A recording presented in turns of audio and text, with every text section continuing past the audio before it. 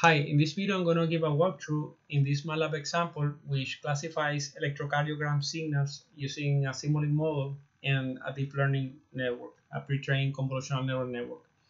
Okay, so the model is going to classify between three types of signals: cardiac arrhythmia, congestive heart failure, and normal sinus rhythms, and these are the three abbreviations.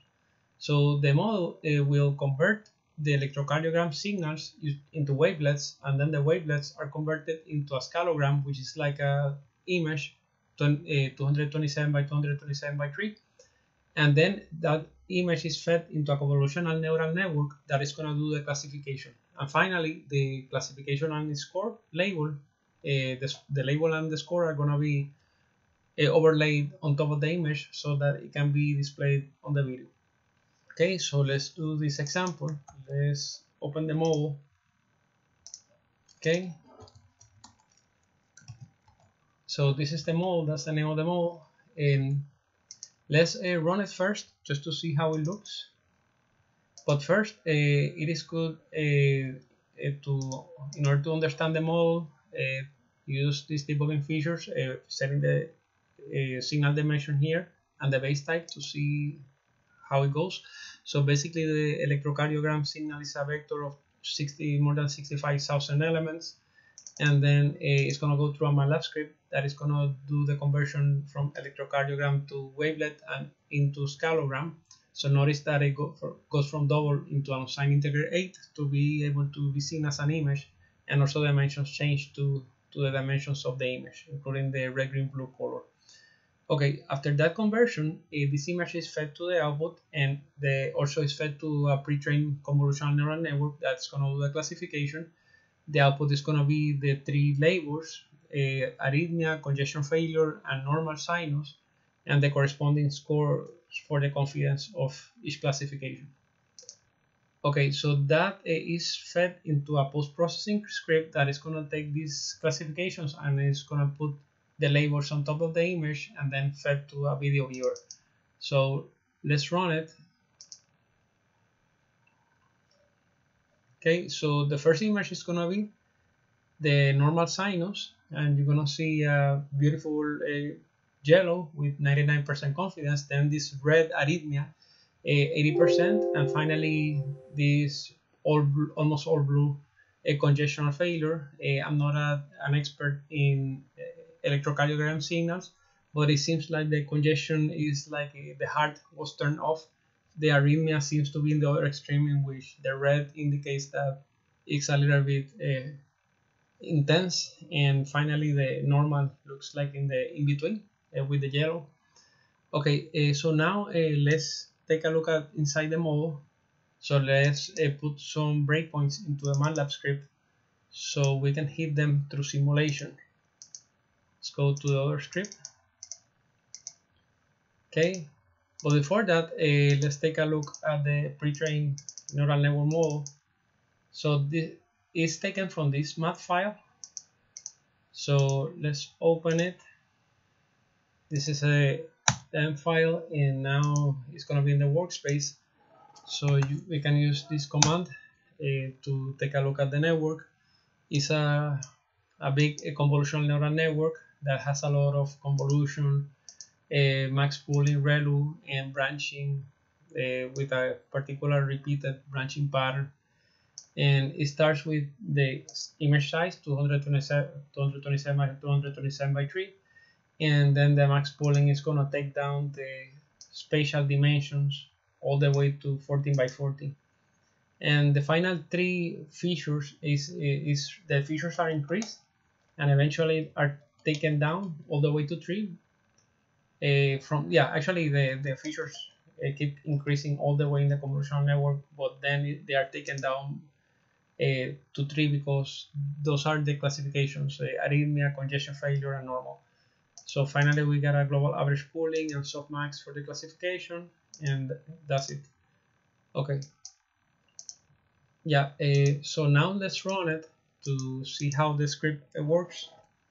The first to hit is going to be the conversion to scalogram. So let's hit F11 to go inside this function. You see that the input is the electrocardiogram signal, more than 65,000 elements. So notice that this script is declared outside of the model in here. So yeah, the Simulink model can do that. And we have a persistent data, which is going to be a global, but in this scope, and it's going to be like a state for the model.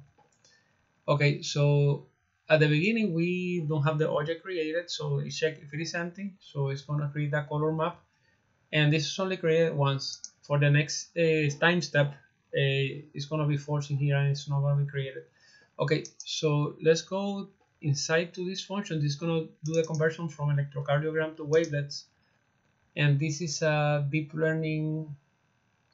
Actually, this is part of the example. Yeah, so we're going to get a filter bank, and the number of elements is 65,000, and we just create the filter bank. Again, this is a state. It's going to be created only once, and that filter bank is going to be used to convert the electrocardiograms into wavelets.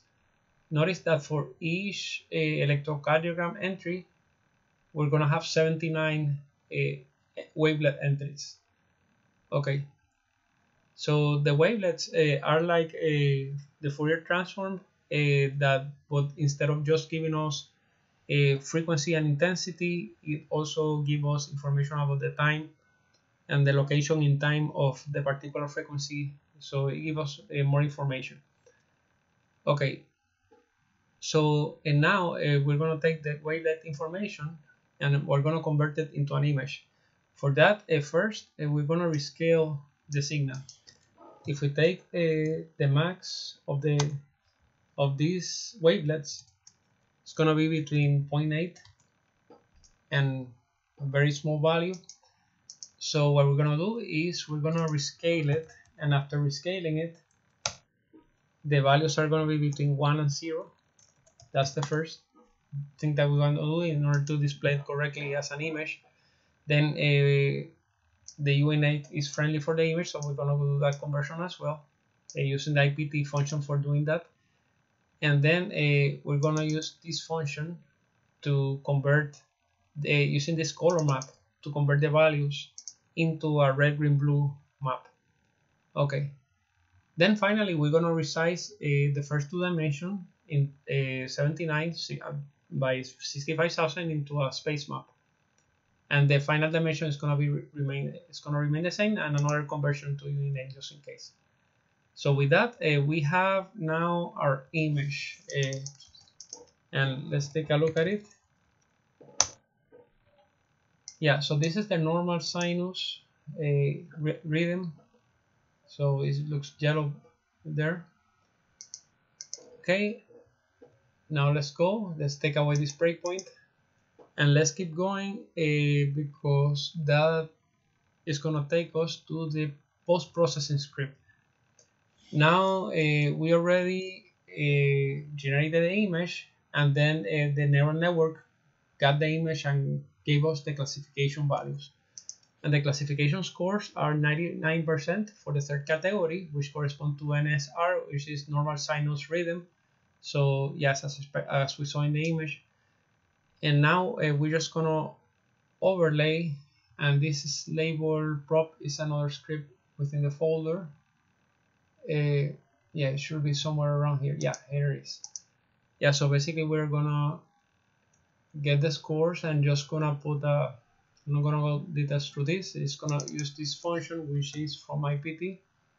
No, yeah, the computer vision toolbox to overlay these labels into the image. So let's just take a look at it. Okay, it's the same image, but with indicating that it's normal with 99%. Okay, so let's continue. Take away the breakpoint, and we shall be able to see the rest in the simulation. Okay, that's it for the video. Thank you very much for watching.